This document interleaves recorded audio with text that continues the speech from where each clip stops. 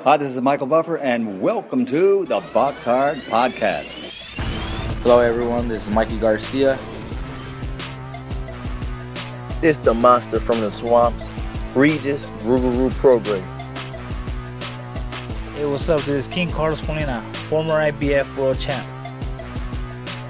This is Michael, the Bounty Hunter, 2012 Olympian and your people's champ.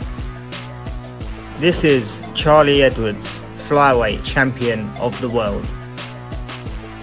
This is Fast Eddie Chambers, and you're listening to the BoxHard Podcast with my main man, Joey Coastman. Hello everybody and welcome to episode 273 of the BoxHard Podcast. I'm your host Joey Coastman. It's the first episode of 2021. I'm joined by, we're kicking off the year doing things big. I'm joined by the former heavyweight world title challenger. Eddie, you're back with me, man. Another year. Yes. Yes, sir. Yes, sir. How are you, man? man? We're gonna go. I'm good, my man. We're gonna go strong in 2021. Absolutely. We're gonna be pushing. We're gonna be pushing for a lot. A lot. Absolutely. Like I say, we're gonna start with the review part of the show. Then we're gonna welcome our sole guest, which will be the former IBF Super-Middleweight world champion, Mr. Caleb Truax, as he prepares to take on Caleb Plant at the end of the month for the IBF Super-Middleweight world title. Truax trying to win back his belt, and Plant trying to land a big fight, perhaps with Canelo at some point in this year. Anyway, we'll be speaking to him very, very shortly after the review part. Then after that, we're going to sign out the show with Eddie's Lockdown Knockdown. That's how we're kicking off 2021. Oh yes, I think it's been quite a while. I think it was back in October the last time we did it, and it was it was about the Wladimir Klitschko fight, the world title opportunity where you had to travel to Europe. And this is the first fight back from that, so we're going to get into that in due course. But anyway, the review part, we're going to start here on New Year's Eve, Thursday the 31st of December.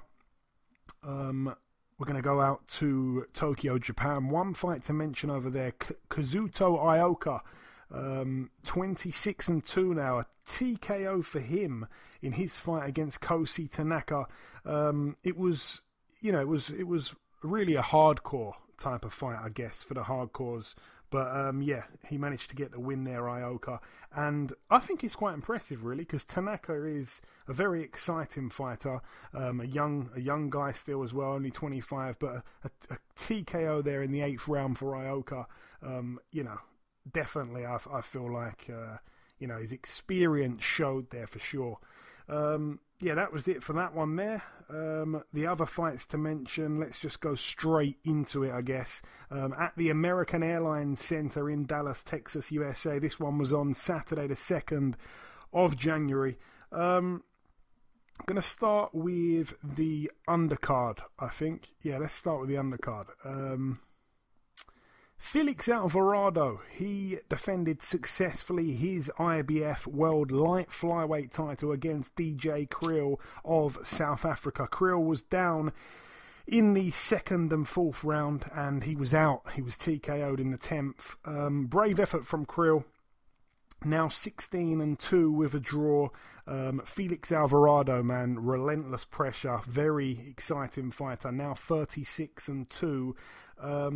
Kriel is a guy who, is quite a cool guy, to be honest with you, because he was the IBF minimum weight world champion, and he, I think, had the opportunity to defend his world title for, I don't know how many $1,000 or whatever. He's from South Africa, like I say. He was offered, some money for defending his minimum weight world title, but then he was offered even more money to move up in weight and box for the light flyweight world title. So he did that basically, and he came up short, unfortunately.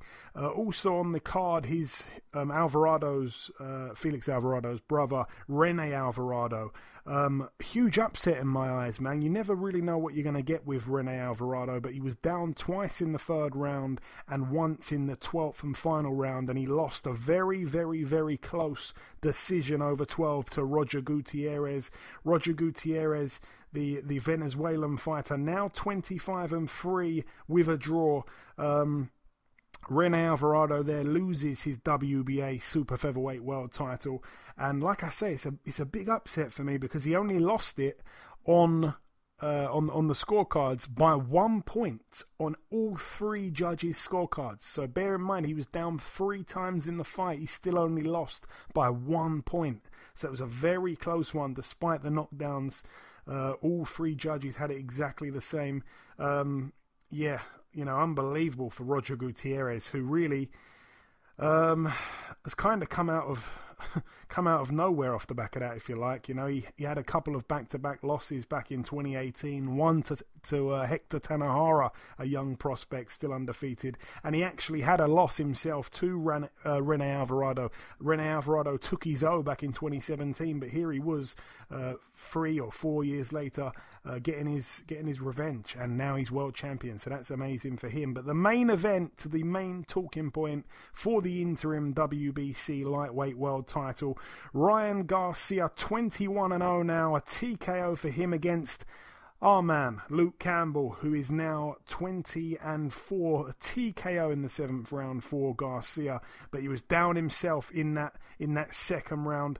I'm not going to break it down first, Eddie. I'm going to give you the pleasure of that. What did you make of young Ryan Garcia's performance against the old veteran Luke Campbell, who perhaps might have just missed the boat really in terms of his pro career? I think he's about 33, something like that now. I don't think it's going to happen for him, unfortunately. Yeah, man, it's one of those things. It's hard at that age, even though that's really not old, but even at that age, especially in the lower weight classes, to get that title shot to get that title, late on. It's a little bit harder because you don't get faster, obviously, as you get older. Your skills and things continue to sharpen and you continue to learn, but the reflexes don't get better as you get older. So it's kind of hard to hope to be able to compete. But I will say that I feel like I underestimated what he was capable of when I seen him in there. I was like, damn, he could fight. Like, he is clearly beyond what I thought. I thought he was a good fighter and be a good test for Garcia, but regardless of whether I picked the right thing to happen, that he was going to stop him mid to late or whatever, I still feel like look, one or two things happen differently. Maybe he doesn't get caught with that great shot that he got caught with and get, maybe as they go further into the fight, maybe he gets back into the fight where maybe Garcia gets a little tired because he was throwing heavy shots constantly throughout the fight. So it could have happened. But Luke Campbell showed a lot. He showed me a whole hell of a lot. And it's a shame that he's come around at this point where, you got Tank, you got freaking Teofimo Lopez, you got Lomachenko coming from down there, then you got Ryan Garcia, you got Devin Haney. There's a lot of real serious talent that's around the area, so it's kind of rough on him. And to think that he would, it's great because if you can beat those guys, then you're obviously the man, but when you're just right on the cusp of being, one of the greats, it's kind of tough, man. He's in a rough spot. But throughout the fight, man, it looked like he was really testing Garcia. Like, he wasn't in there messing around. And the shots he was throwing, smart shots. He was setting them up nice for the straight right hand to the body, and then coming over the top with the straight right. With the straight left. But then he even curled it. He even threw the hook in left. You know what I'm saying? And caught him perfectly. And it wasn't no flash knockdown, to be quite honest. It wasn't one of those knockdowns where the guy goes down like, damn, I got caught some stupid shot. And he was actually like, oh, like his arm got caught behind him. Like it was a legitimate, serious knockdown. Like he could have been in real trouble. You know what I mean? But credit to Garcia, he got up and actually finished okay. You know what I mean? He didn't look terrible, but you can see that Luke Campbell was still, like, even as the fight was going on, I felt like Garcia was winning the rounds and he was showing his speed and his and the explosive power that he had. But I feel like Luke Campbell was right there. He was, it was just certain little things was happening. I like he kept going back to that shot, that hook and right, and caught him a couple more times with it. And it was just like, and even through some of the straight left hands to the body that were landing nice too. I mean, he was doing really, really well. You know what I mean? His jab on the southpaw side was looking really, really good at times. Just in general, I mean, just the whole thing. You know what I mean? He really, really gave Garcia the test that he needed, I think, to now say that he's of the elite class. Like, I mean, it was all, it was questionable early. I mean, beforehand, because obviously he didn't have the resume that a lot of the other guys who were elite have, But now with having a guy like Luke Campbell on his record and him actually showing up and actually being the kind of test that he needed, man, it was great. It was great. It was a great night of fighting. I mean, well, for the main event in any way. I didn't get a chance to see much of the rest of it, to be honest. But man, it was good. It was a nice night. That body shot, though, oh my gosh, the shot that he caught Luke Campbell with, man, it's just like I could see, like, most people were like, oh, he gave up, he bottled it, he didn't get up, he didn't. Listen, with those kind of shots, if he could have got up, he would have got up, because he was trying to win that fight. That body shot was just perfect, well timed, and right at the point. And you could see that he put his hands up. It was kind of like a cardinal sin in boxing. Put your hands up high to block a shot to the head. You're supposed to bend and take it on the glove, And man, he caught him perfect right there, and it just dropped him right to his knees. He couldn't even get up. He went from one knee to two, and to his hands on the ground, and it was over. But it was an awesome fight. Credit to Ryan Garcia. I hope to see these big fights now with him included. It is 135-pound division, man. I want to see it take off. Yeah, brilliant assessment, by the way, Eddie. I really like everything you said there. But, yeah, very impressive, highly impressive from young Ryan Garcia, becoming the first man to stop Luke Campbell. And, yeah, you're right, the finishing shot where he kind of did what, his gym mate does, Canelo, where he looks like he's going to throw a left hook upstairs and then he switches the direction of it in a split second. But, yeah, the first round for me was an exciting round. Garcia obviously was on the front foot for the whole round for me. Luke seemed to be kind of happy to sit in that counter-punching stance. Garcia, for me, won the round. He looked very, very sharp. He showed good variety in his shots. Campbell did land a nice short right hand through... I think towards the end on the inside. Second round, obviously, as you touched on, down went Garcia, and amazingly, he didn't look overly hurt for me. I mean, Luke jabbed him to the body, like you said, Eddie, and then came upstairs with that huge left hook. And when I saw the replay at the end of the round, it actually looked like a much better shot than I initially thought it was. And Garcia was probably winning the round in all fairness, but yeah, perhaps he got a little bit overconfident and he got hurt, but he showed some great powers of recovery, thrilling stuff through the first two. Round three, Garcia really upped the pressure in the third. Great response from being on the canvas. Luke still had success with the jab to the body and the left hook over the top, but the left hook over the top, but his success was few and far between. Round four, Garcia was looking so much flashier, again, really showing that confidence, really putting it on Luke Campbell. Campbell started to invest in the body again with the 1-2, sometimes both shots even to the body, but he wasn't winning rounds. But still, I didn't think he was taking too much out of himself. I quite liked what Luke was doing. It was smart at that point. Round five, more of the same from Garcia. He was starting to smother Luke Campbell. Luke Campbell got caught as well with a temple shot, a left hook from Garcia. And to be honest with you, Luke Campbell looked gone. It was the last punch of the round there in the fifth. And yeah, he had his back turned. He was on the ropes. Possibly the ropes even held him up. And one more shot, by the way, I think he'd have been out of there asleep. He was in real trouble there. I hoped that the minute between the rounds would be enough for him to recover. Round six, Garcia came out, all guns blazing straight away, seeing if Luke hadn't fully recovered. But I think he quickly learned that Luke wasn't ready to go just yet, and he calmed his attack down. He won the round, though, Garcia. And then, of course, the seventh and final round. A round I thought Campbell was winning, and then towards the end of that round, Garcia ripped in that big left hook into the right side of Campbell's ribs, right on the sweet spot. Campbell, as you said, put his guard up as it landed, so it was perfectly timed, right underneath the elbow, and Campbell took a knee and stayed down. I'm not gonna, as you said, if he could have got up, he would have. There's no quit there, no questions of quitting for me. He was grimacing, and it's a brilliant win for Garcia. More impressive than Lomachenko's win over Campbell or Linares' win over Campbell, and he's answered the gut check question as well. He's got heart, this kid. He got up and he won, and I was just thoroughly impressed. And off the back of that, a lot of people are saying that they fancy him over Devin Haney if that were to happen. And to be honest with you, I can understand why you'd say that now. It is that's going to be the lightweight division is on fire, man, but I'm just repeating things you said. It was brilliant. But that's it, though, for the review part. There is a couple of pieces of news to mention. But before we get into that, I'm going to tell you this, Eddie. I decided to... I found a place today, and I've forgotten what their actual name is called. It's a food place.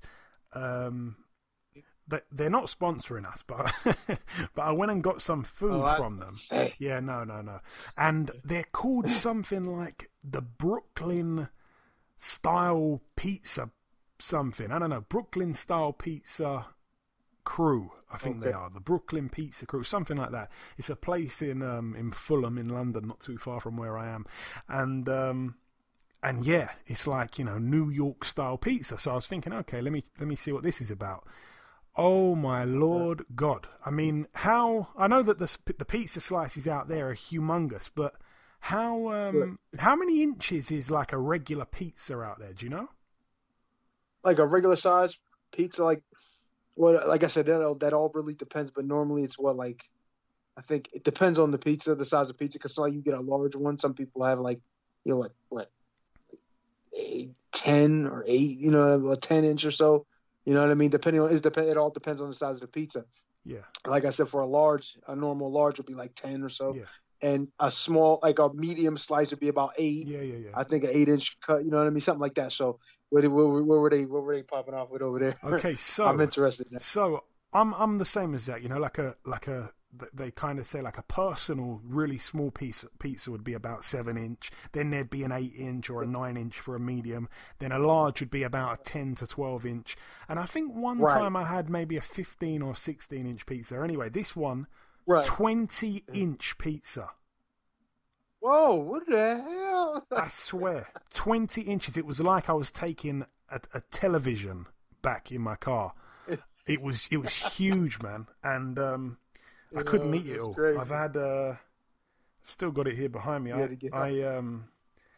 didn't even eat half of it, and that was it. Like that's my full day. Yeah. I didn't have any breakfast today, no lunch, no dinner or anything like that. That was all I've eaten, and I couldn't even eat half of that pizza. It was unbelievable. That's what I'm saying.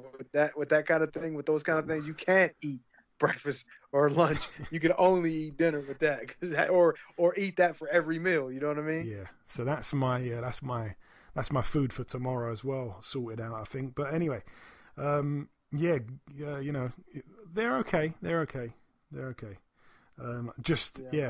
reminded me a little bit. Sounds like it's okay, Joe. No, it reminded me a little bit of New York, the pizza out there, but they've managed to kind of get it right when you. Because there's nothing like that over here, man. You get a slice of pizza over here, you can easily pick it up with one hand. But these slices here, it's like you need like 2 hands, man. It's huge, 2 hands and help. It's like, damn. Or you know what? Because there's a place over here. It's called Sparrows. I can't remember. But it's a good pizza restaurant I used to go to since I was a kid. Well, for a long time. I mean, obviously I haven't done it now in a while, but. And they have reasonably big slices. And what they do is if you order them by the slice, you know what I mean? Then you're ordering like a pretty big slice. Like there's even a place around the corner from where I live. It's called Angelo's. If you go there, they have pretty big slices, like, maybe 12 to 14 inch or so. You know what I mean? It's something like that. But there's certain places that specialize and do things purposely that are a little outrageous. just so they can, you know what I mean? It's a selling point. And if it's good on top of that, then yeah.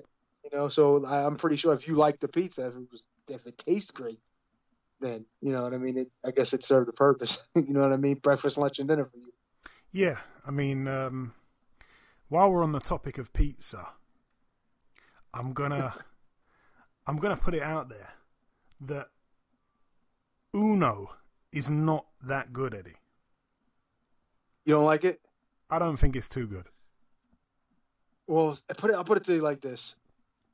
I feel like if it depends on what you get in these places. Like for me, I honestly didn't think it was that great the first time I had it, but it was also what I got. And then when I actually went and got like a specific piece, I can't remember what it was, I actually liked it. You know what I mean? But like those places, you have to find something that you like on the menu and then, you know, go from there. But I mean, I don't blame you for saying what you're saying about Uno. I mean, it's, you know what I'm saying? I guess it could be met depending on who you are and depending on what you order. You know what I'm saying? What I ordered, I really liked. Okay. You know what I mean? But that was it. So I can't say that you're wrong about that at all. Okay. Well, anyways, moving on from the pizza talk. Back onto the boxing. Let's go to the news now. One fight has been announced. Top Rank have announced for February 20th, a world title fight between Miguel Berchelt. He's defending his super featherweight world title against former featherweight world champion Oscar Valdez. I mean, boy, oh boy, oh boy. Most people would favor Miguel Berchelt to win that one, but Oscar Valdez only knows one way to fight, and it's called being hit while hitting. So he doesn't hit and not get hit. He hits and gets hit. So it's going to be an action-packed fight, you'd imagine there. His defense is, he blocks punches with his face.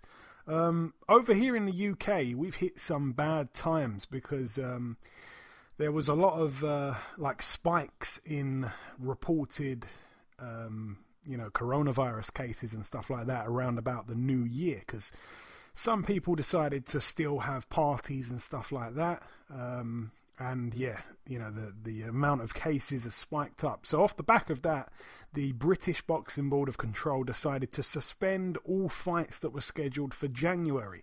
Now, there wasn't too much actually scheduled for January, so initially everyone was thinking, okay, what does that really mean? When's the next big fight night anyway? Well, January the 30th, we were supposed to be getting Josh Kelly against David Avanesian. Obviously, that one's off, and it's a big shame because they've been trying to get that fight on for well over a year. It's about the third or fourth time that the fight has fallen through, including the first time ever when it actually fell through on the day of the fight. So it just seems like this fight is not supposed to happen. But they're saying they're going to reschedule it, Matchroom, but of course no date just yet. And MTK, they had to cancel one of their events as well. Lee McGregor was set to take on Kareem Guerfi. That one again will be rescheduled at some point. I think it's going to be for the European title, I believe. So bad news for the UK, and no real update on what's going to be happening in February just yet, because they're saying because this announcement from the British Boxing Board of Control, they said no boxing and all that, and that was before the Prime Minister came out and said that there's going to be a real strict lockdown again, just like the one that they enforced in March, when it was really the worst lockdown of them all, where it was very serious. And at the minute over here, Eddie, you can only leave your house for about, I think, 1 hour exercise a day, and only go out for real genuine essential journeys. So the British Boxing Board of Control, before they even made this announcement, already suspended events for January. Then the next day, the Prime Minister, came out, made this announcement that everything's going to be in lockdown until about mid-February. And I hope I'm wrong, but I can see the British Boxing Board of Control coming out again and trying to look good again in the eyes of the government and saying, actually, we're going to suspend events for February too, which is a real shame, because I don't think it's public knowledge yet, but there's 2 world title events supposed to be taking place in the UK. That they can't give dates for at the minute until they know what's happening, and it involves fighters on both those fights. It involves fighters from overseas. So, yeah, it's a very tricky situation, especially for the guys overseas coming over here. I don't know how it's going to work, but hopefully we get to see boxing back on, because at the minute all we have is international fights, and sometimes it's a nightmare staying up till really late, unless the Zone do what they did on the weekend with Campbell and Garcia, which was really nice. Thank God for that. Anyway, that's it for the news. The final thing to do now, before we wrap up part 1, is to welcome our sole guest, which, as I said, is the former IBF Super-Middleweight World Champion, Mr. Caleb Truax. After that, we will have the Lockdown Knockdown segment returning for the first time since October. But like I say, here is our sole guest. Ladies and gentlemen, please welcome the former IBF Super-Middleweight World Champion. It is, of course, Mr. Caleb Truax. Caleb, welcome back on the show, my friend, and Happy New Year, of course. Happy New Year, man. Thanks for having me back, man. Always a pleasure. Always a pleasure from my end also. So, Caleb, we last did an interview in January of 2019, so 2 years ago now. It was just before the fight against Peter Quillin, which obviously ended in a no contest. You were cut. How long did that cut take to fully heal, Caleb, by the way? It was a pretty bad cut. I think I had 18 stitches total, 14 on the exterior, 4 on the interior. But the doctor did a great job stitching it up, and you can barely even tell I had a cut right now. But it didn't take too long to heal. But the problem was my Achilles was messed up, so that took about almost 9 months to heal. So I couldn't really do much boxing in that 9 months, and that was plenty of time for the cut to heal up properly.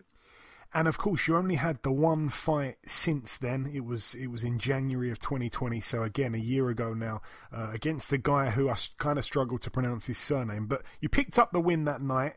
He's a tough guy. It was by majority decision. It went the distance. Tell us about that fight for those in the UK that didn't get to see it, Caleb. Yeah, it was kind of a get-back fight for me. I was like you said before, I had the 2 rounds against Quillin, and that was it for 2019. And I fought, his name's David Bassa something. I can't pronounce his name either.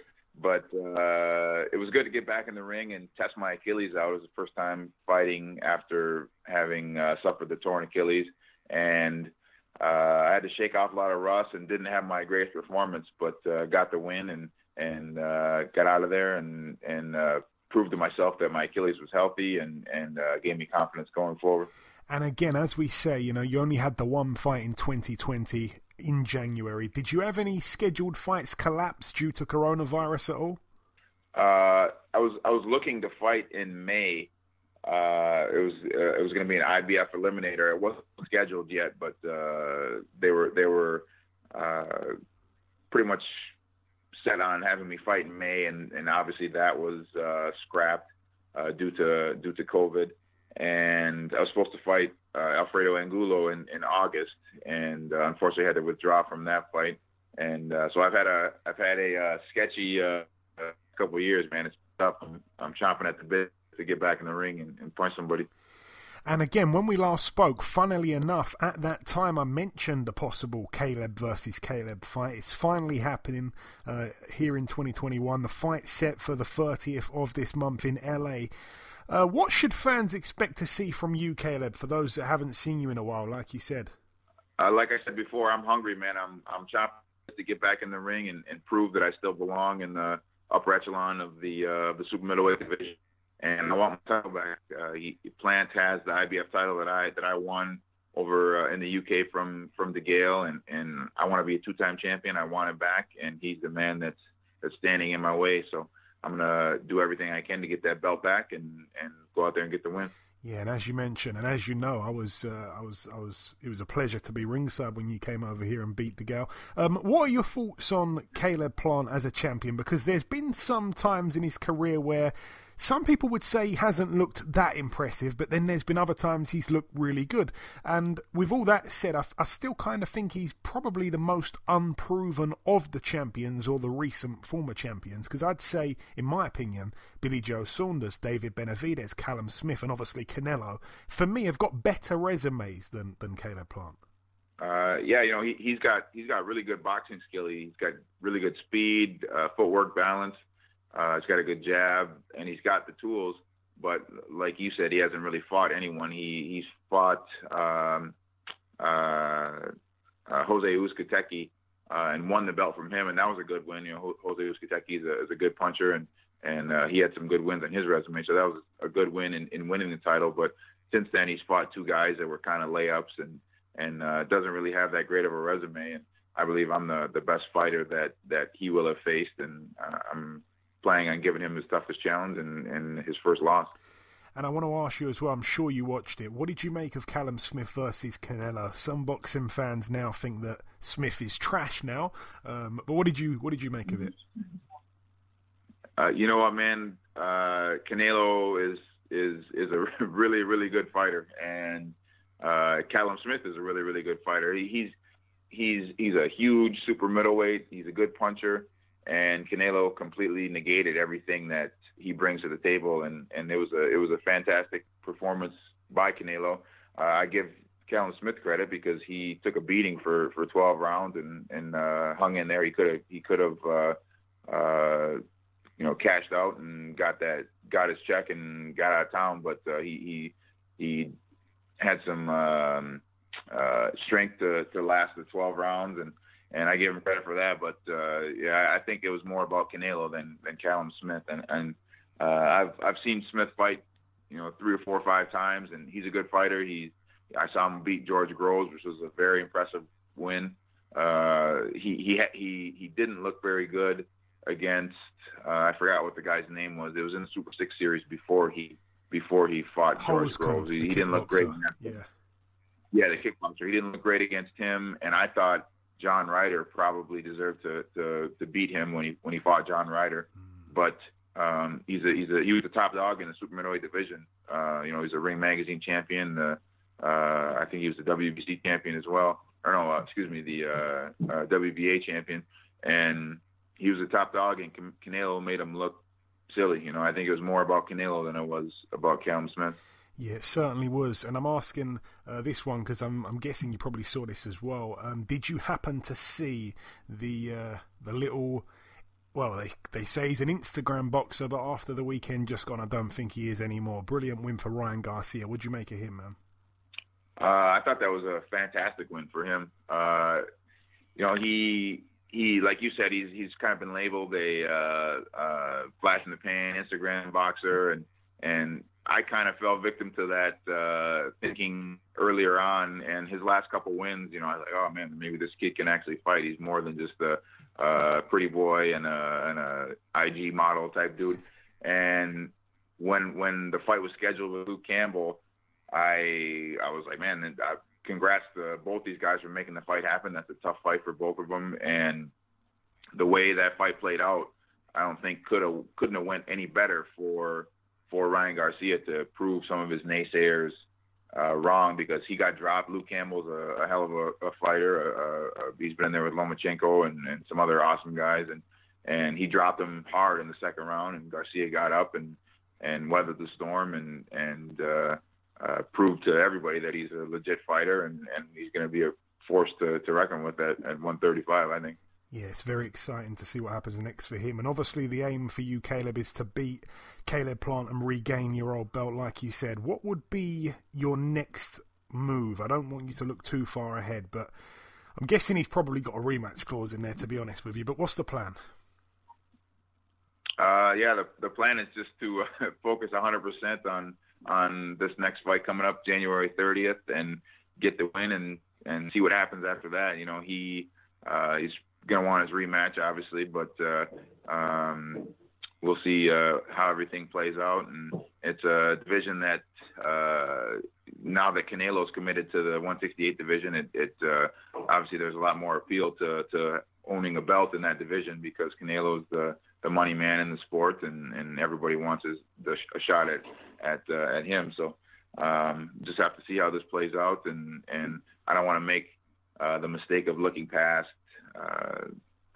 Caleb Plant to focus on somebody else. I think he's probably making that mistake from some of the interviews that I've seen and some of the comments about him fighting Canelo next. And I've seen that happen before. James DeGale made that mistake against me the first time around, and he was talking about everybody but me, even at the press conference, a couple of days before the fight. So that's a mistake that I'll never make as a fighter.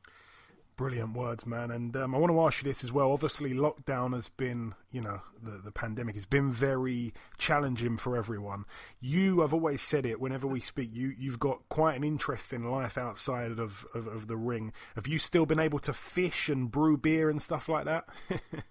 Absolutely, man. I was just saying this in the interview the other day that I'd be lying if I said the pandemic was super hard on me, because I got to spend a lot more time with my family.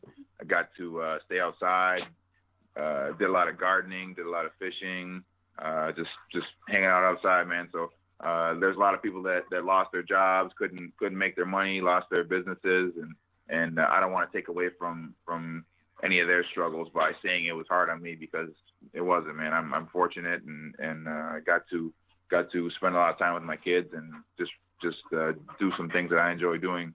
All the while, being able to do what I love as far as boxing goes and working out. We had closures with gyms and couldn't do the normal workouts that I normally do, but I'm always staying busy and doing my road work and chopping wood and getting to the gym when I could. So it wasn't too bad for me, man. And just finally, Caleb, if you've got any closing words, mainly for your UK supporters, obviously when you came over here you were adored. You were somewhat of a bit of a cult hero for a while in those fights with James DeGale. What's your message to your supporters from this side of the water, my friend? Man, I still appreciate everybody over there that's following me. I'm hoping to get back over to the UK to get a fight in before my career is said and done. And you guys are awesome, great boxing fans. I love the energy that you guys brought to the arena and are still bringing to the arena with some of the big fights. You guys can't have too many fans in the arena, but hoping to get back over there and fight. And my beer actually just 8-count IPA just hit the UK shore. So I've been seeing a couple of people tweet me that they've been drinking my beer over there in the UK. So that's cool to see. But love you guys, and you guys are the best boxing fans in the world, and we appreciate you over here in the United States, that's for sure. And there we have it, 8-count IPA. That's something I've got to get my hands on over here for sure. But listen, Caleb, it's always a pleasure speaking with you, my friend. Best of luck for the 30th, and I hope that we can catch up sometime after. All right, thanks, brother. Appreciate you, man. Okay, now it's time for part 2 on this week's show. The news part we did already, the review part we did already. There's nothing to preview whatsoever, so that is that won't be happening. And that's it. It leads us perfectly into the Lockdown Knockdown Eddie. We're going to go here, of course, to the fight after the Wladimir Klitschko defeat for the world titles in Germany. Right after that, because that fight obviously took place on the 20th of March 2010, you were back in the ring 11 months later against Deric Rossy, a man who you'd previously stopped in 7 rounds. However, this time he was able to go the distance over 12. Where will we be starting here? Well, we'll start in the aftermath of the whole Wladimir Klitschko fight situation. Okay, so let me just jump in and say, there's that famous interview that you did in the locker room after the Klitschko defeat where you've got sunglasses on. Do you remember it? Yeah, I do. And hey, listen, I'm gonna tell you real quick, and I'm gonna let you finish what you were gonna say, but that was like, minutes after I walked into the locker room. Yeah. And I had literally just regained my memory as I was walking down the stairs of the ring. So that was fresh. My brain was fresh right then. I'm just letting you know. Like, I had literally just started remembering what was going on. You know what I mean? Like I remember walking down the steps and then walking, but I don't remember anything that happened in the ring previous to me coming down the steps. So that it was just a crazy experience. But go ahead, Joe. No, so you've got those sunglasses on, and you're just devastated. Like as our listeners probably know, you come across so bubbly and happy and positive, and you really are that way. Obviously, I've been around you, for long enough. You're such a you're the kind of guy I could call up and say, "Oh man, I'm having a bad day. This." And even if you're having a bad day, you're not. I don't know, man. You're just positive. You wouldn't be like, "Well, man, I can't really hear this right now because I've got this, and this going on." You're great like that, man. So to see you so devastated, so just like, I don't know, man, so negative, I suppose is the word, is so kind of uncomfortable seeing you, of all people, like that. And it's sad. I showed a clip of it to my girlfriend, and she was like, she couldn't watch it. She was all getting like almost emotional, man. It's tough to watch. Yeah, it's bad. It was like, I don't even remember what I was saying. I just remember, I remember talking, you know what I mean? I remember going to the press conference too after. And it was just like, ugh, you know what I mean? It was just like a constant memory. And let me tell you, are we starting? I just want to let you know, because this is part of the whole thing, just to let you know. Joe. Yeah, I'm listening. Oh, I'm saying, like, are we starting now? You want me to start? Yeah, just go straight into it, yeah. Oh, okay, yeah. But, well, anyway, afterwards, the whole process, like with the interview, like we were just talking about, like, I remember talking. I don't really remember the questions. I just remember talking and just being completely like, wow, man, this is like almost like life was over. You know what I'm saying? Like, I've never felt that kind of disappointment before. Like, I've been disappointed. I mean, obviously, when you're a kid and you don't get the Christmas gift you want, it sucks. But not this kind of disappointment. It is like where you put everything into it and it just didn't work out. It's just hard to be happy about anything after something like that. You know what I mean? So, I go into the press conference and everything, and I do the press conference, and it's the same kind of thing. Like, I really don't feel any positivity from this whole thing.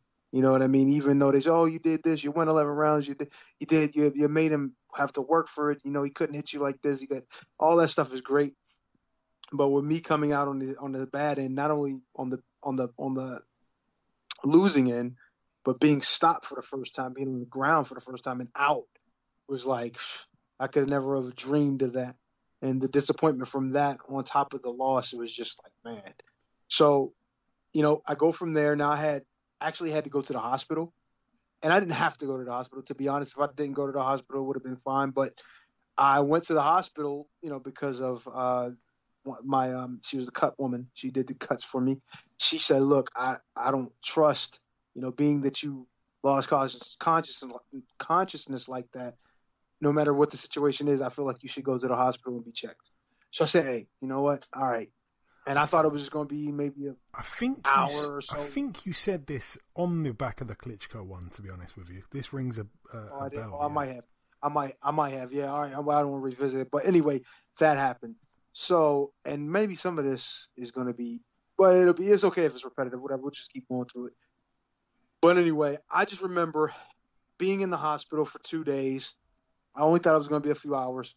Turns out it was 2 days. And it was almost like a blur, those 2 days. It didn't really seem long at all. And they really, like, I think we talked about it, but they said I had issues with my heart, not so much with my head. So it was almost like they didn't even, think, anything was wrong with my head. They were more concerned about my irregular heartbeat.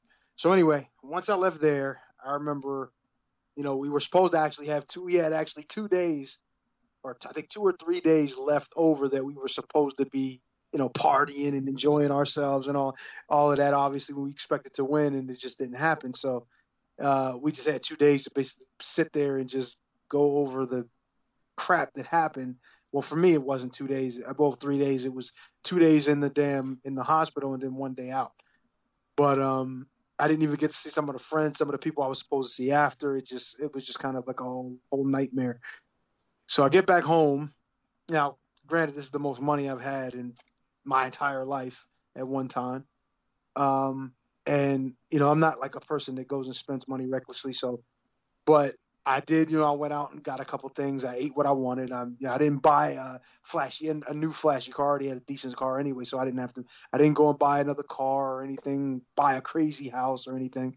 But, I just, I tried to enjoy myself as much as I could, but I found that most of the time I was just in the house, in the apartment, and just I couldn't smile like I used to do, and like when things were good. I wasn't.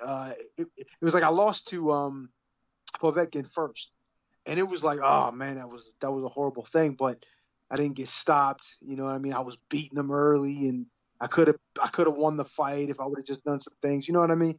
But this time it was like I was beaten. Like I lost this, and there was no chance of me winning at any point. It felt like, of course everybody got a puncher's chance, but it was just like, it just felt like I was completely out of it, and I was beat soundly. Even if that wasn't 100% true, I was beat, and I knew I lost, and it just felt so uncomfortable, and just I was just so unhappy.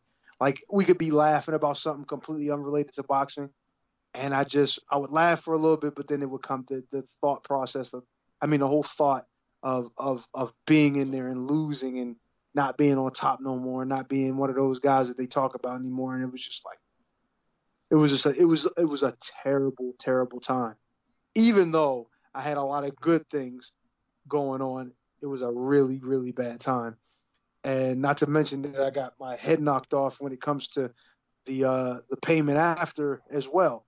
Even though I had more money than I ever had, it was still far less than I should have. But it was just bad, man. It just felt like the world was coming down on me, and I just didn't have any answer for anything. I wasn't happy, and like I said, even though things were better financially, they weren't better in my head, So, and it legitimately took before, because I didn't even go into a boxing gym, to be honest.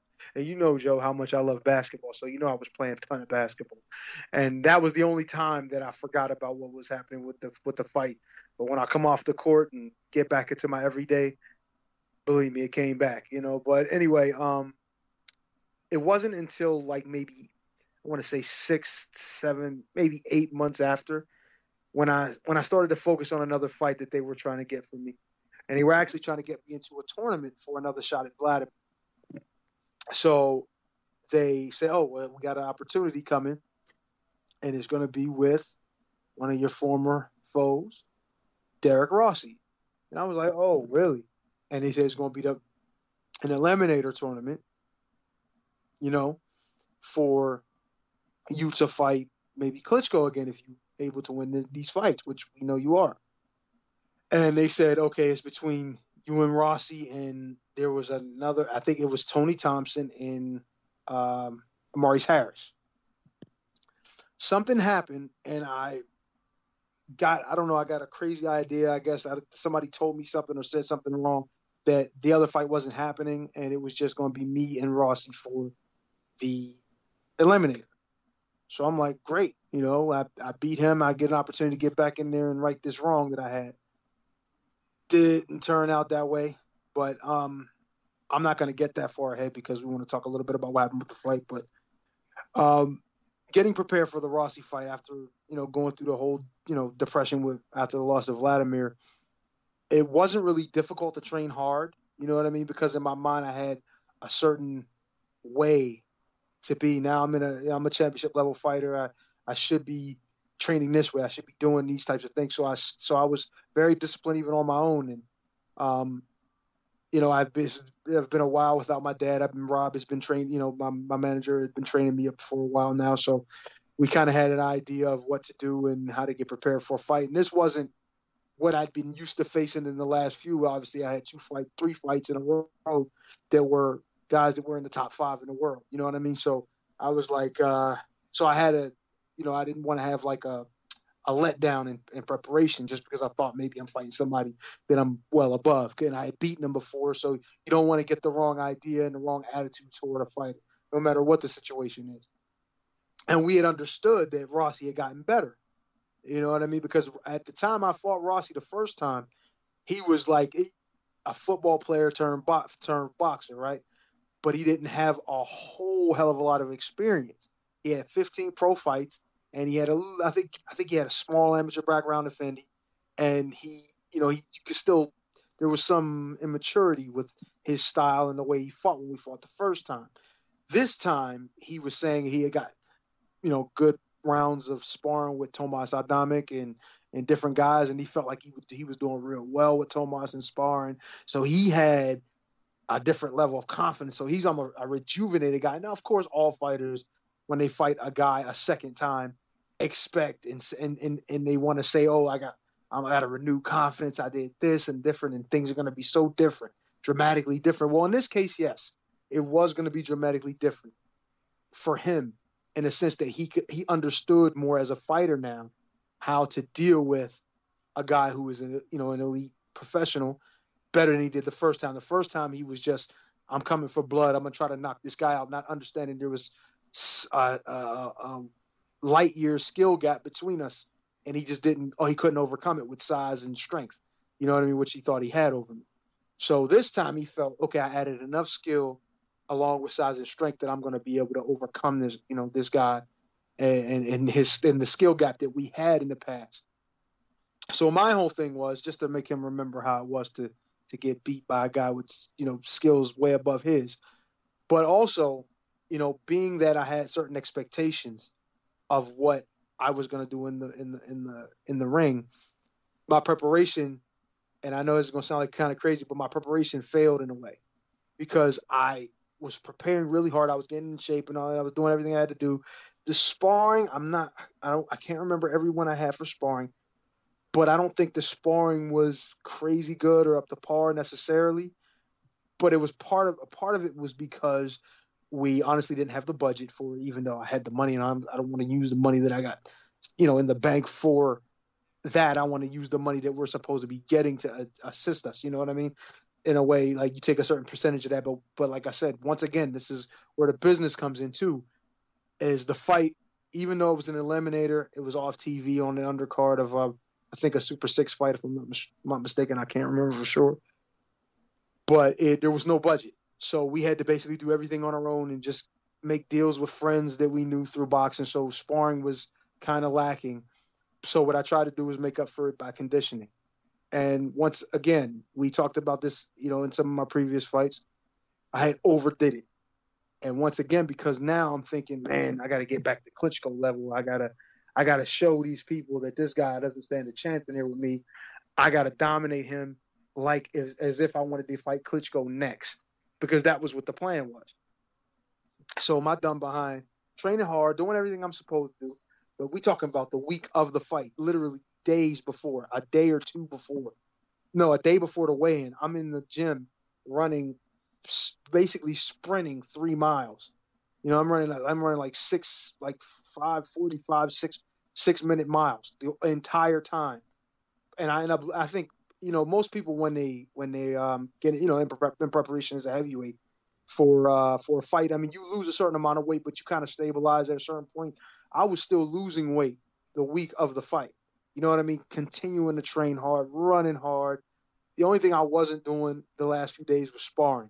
But I couldn't understand. I just wanted to look good. I wanted to be the best I could possibly be and really overshadow this guy and just like kind of make it just like where he doesn't even exist and get him out of there in no time. You know what I mean? That's what I wanted to do. Okay, but of course, when you over prepare yourself, you're definitely going to see a serious drop in performance. So what happens is I go and we're getting ready and we're walking in. I kind of felt a little weird the entire day, to be honest.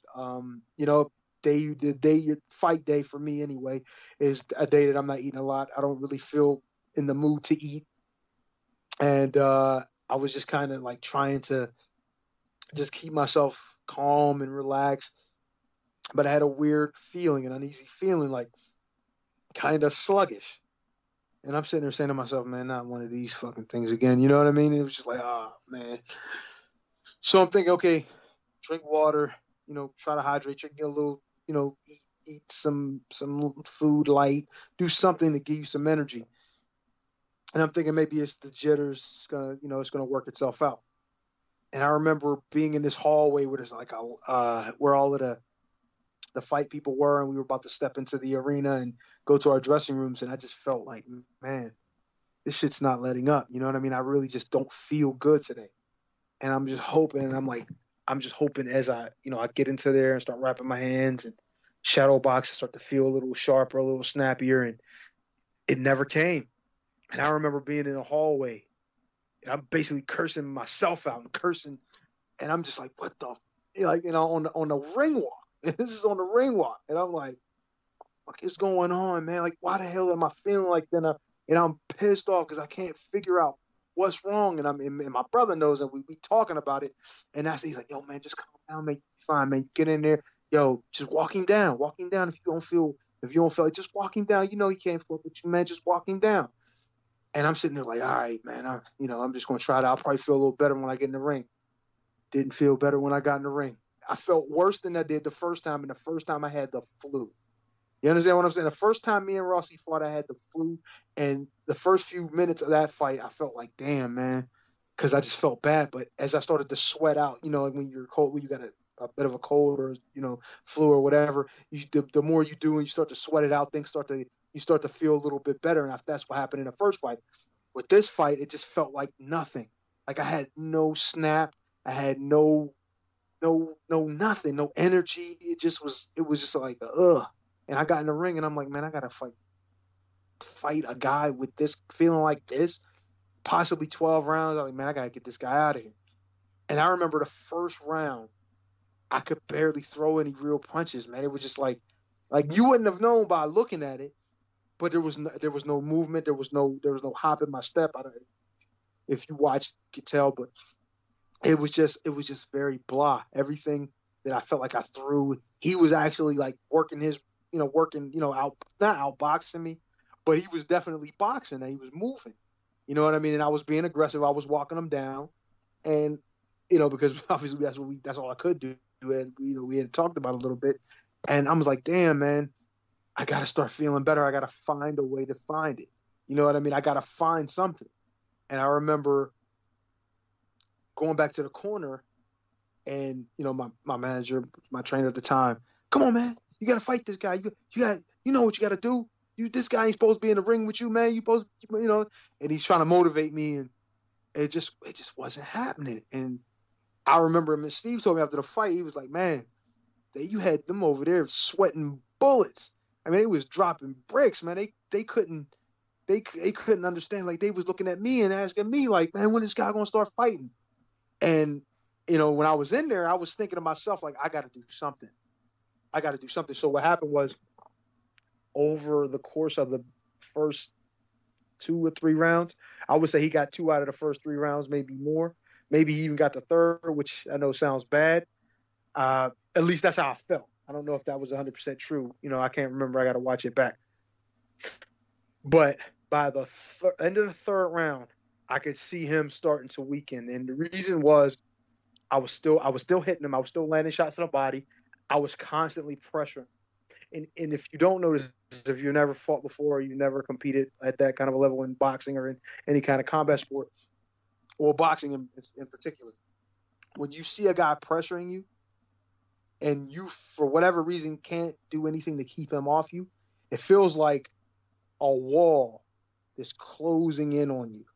It's slowly closing in. And no matter how much you push it back, it's going to keep coming.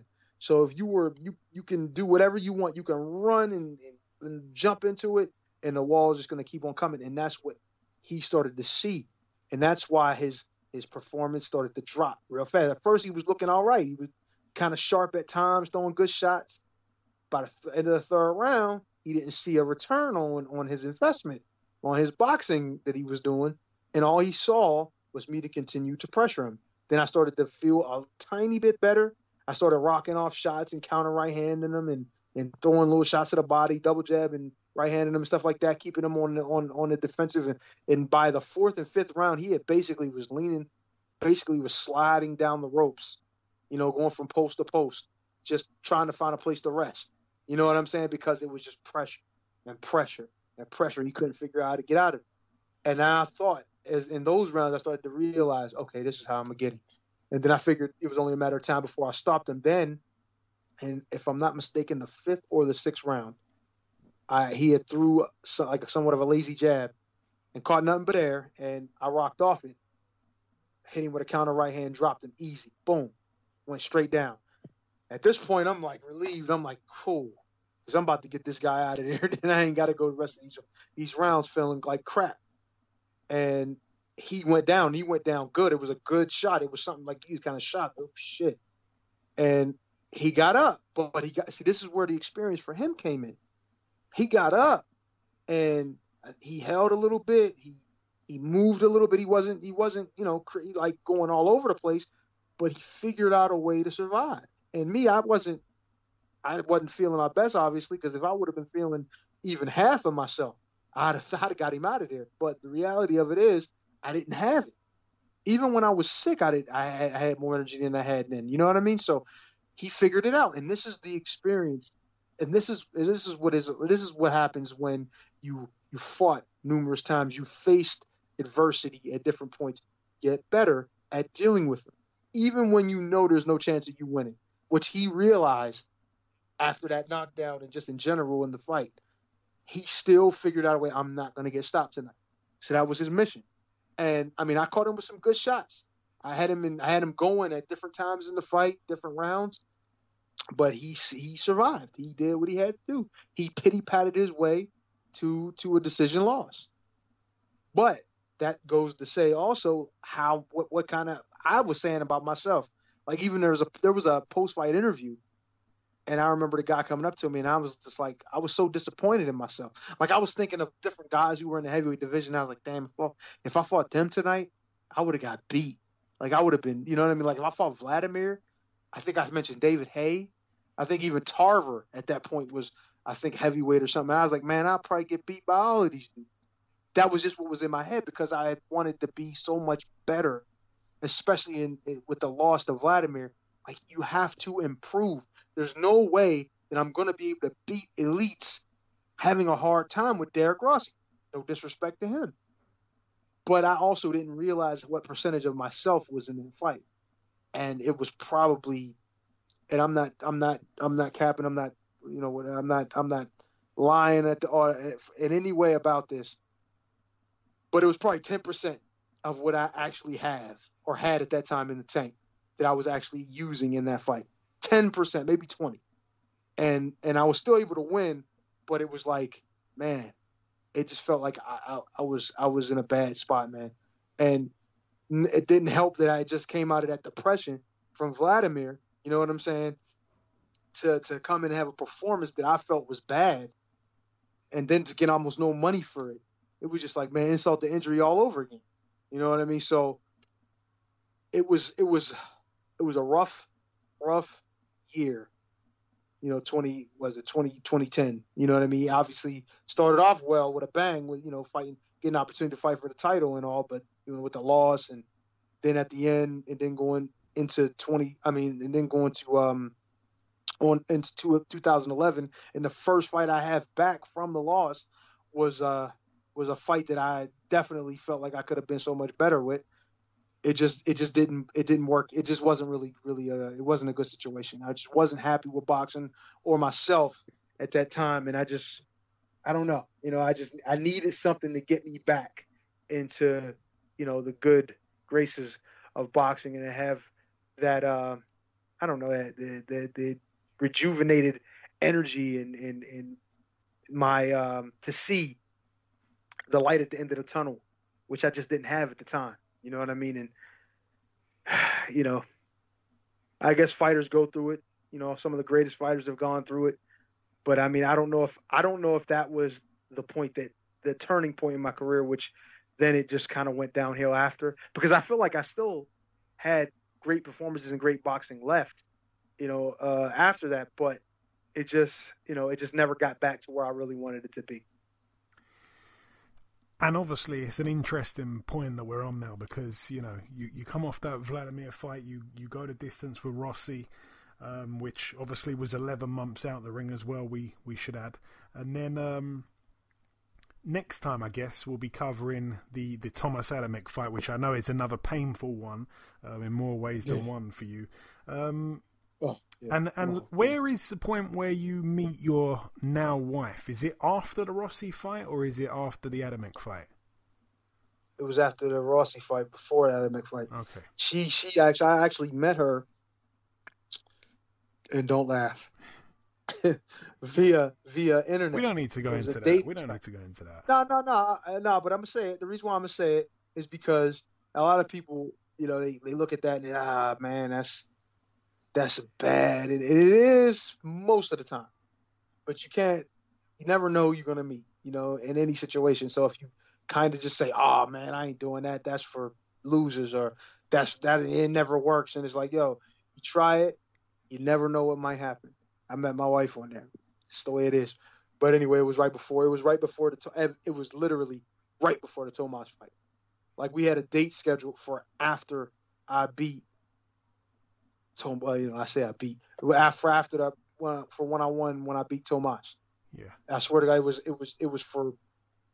I think we were probably talk about the end of June to maybe even into July, just to be safe. Do you remember? But that was anyway. Do you remember where the date was scheduled for? Yes, sir. I don't even remember the movie we went to see. We had like a dinner and a movie type thing. No bullshit. It was we went to TGI Fridays. Sounds like a cheap spot to be, but I mean, I didn't know her at the time, so I'm not, I'm not going. You're not putting your hands deep in the pockets at that point. Why would I do that? And it's not even that. It's not so much that. And I mean, for her too, it's like, this is a courting process. We just getting to know each other. We don't even know what's going on.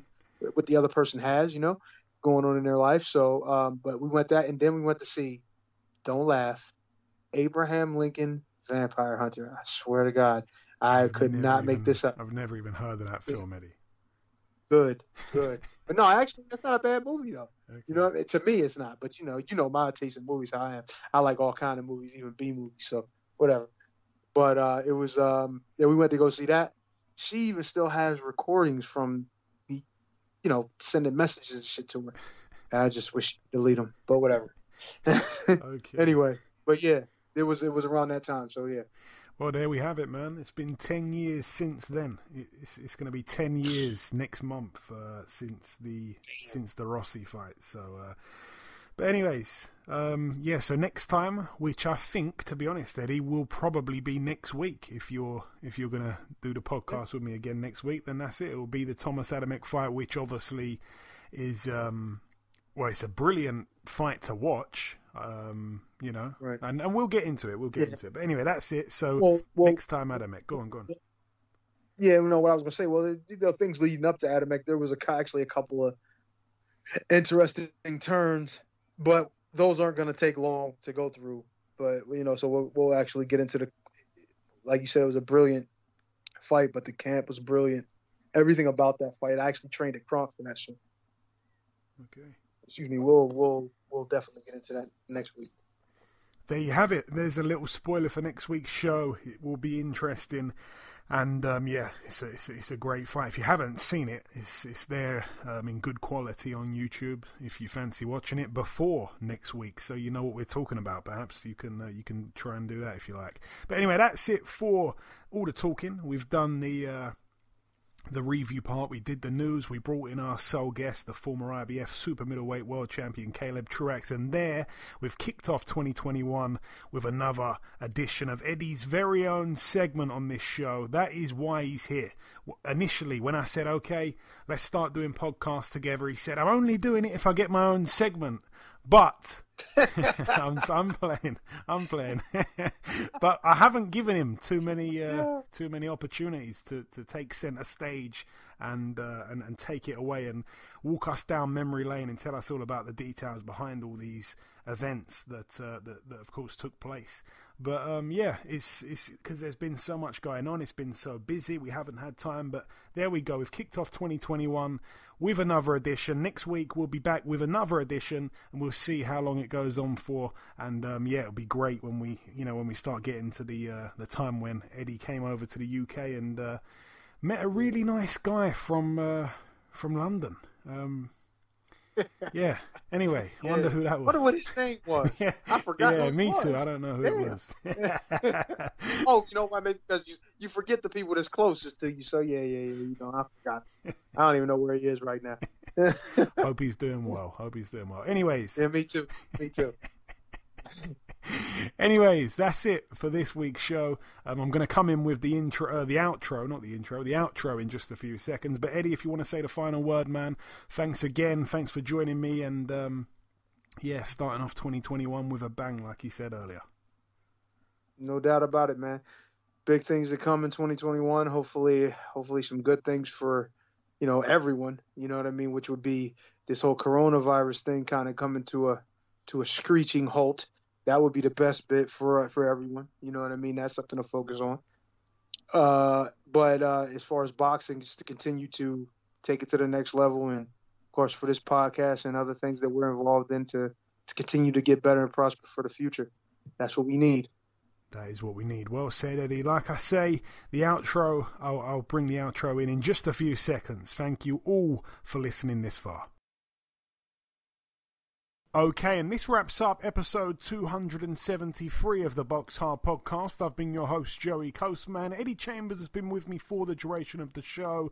A massive thank you to our sole guest on this week's podcast, the former IBF Super-Middleweight World Champion, Caleb Truax. Best of luck to him for the 30th in his quest to become a two-time world champion. The biggest thanks of all, though, goes out to you, the listeners. Remember to leave us a review on iTunes if you do get the chance. Remember to send in your quiz questions for Eddie.